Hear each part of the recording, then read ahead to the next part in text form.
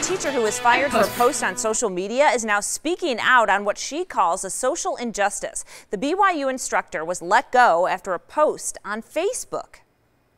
I post pretty controversial stuff already anyways.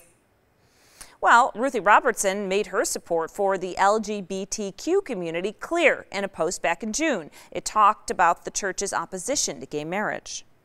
It's not a sin. Like it's something that man has decided is a sin, the same way as African Americans are less worthy because they were fence sitters. And well, Robertson says BYU-Idaho administration met with her within hours of the post, telling her she violated the faculty handbook.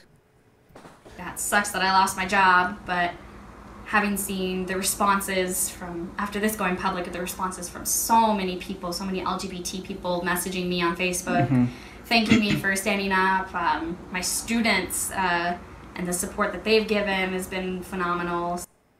Well, the school has not commented on the matter just yet.